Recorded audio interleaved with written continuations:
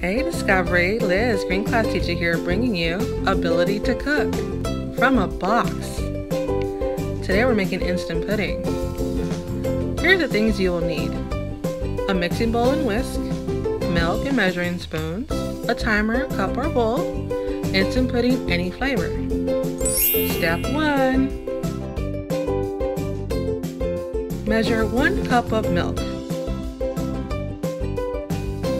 Be careful not to spill. And then pour it into the bowl. Measure another cup of milk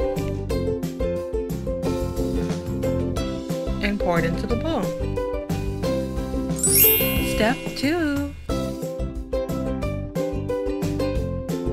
Now open the sides of the box. Once you open each flap, pull out the contents inside. This holds the pudding mix. Now for the third step. Carefully tear open the package. Be careful not to spill. And go ahead and empty it all into the bowl of milk. Make sure to pour all of it into the bowl.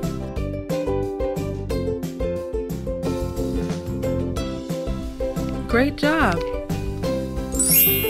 Step 4.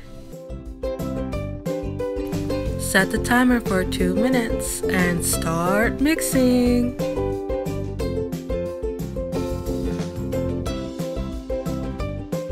Don't give up, you're almost there. Remember, you have to mix for 2 minutes straight. Almost done.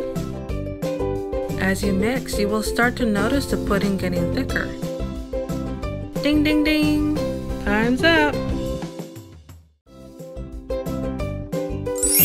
Step 5, the last step. Serve your pudding. Serve it into a small cup and only fill it up halfway. Pudding is meant to be enjoyed sometimes. It is a dessert after all, and we can't eat dessert all the time. I really like to eat my chocolate pudding with a little bit of whipped cream on top. Now whipped cream is not necessary, it's completely optional, and if your diet allows it. Yum! I really like chocolate pudding, but what's your favorite flavor? Maybe leave your answer in the comment section below. This is Liz, see you guys next time.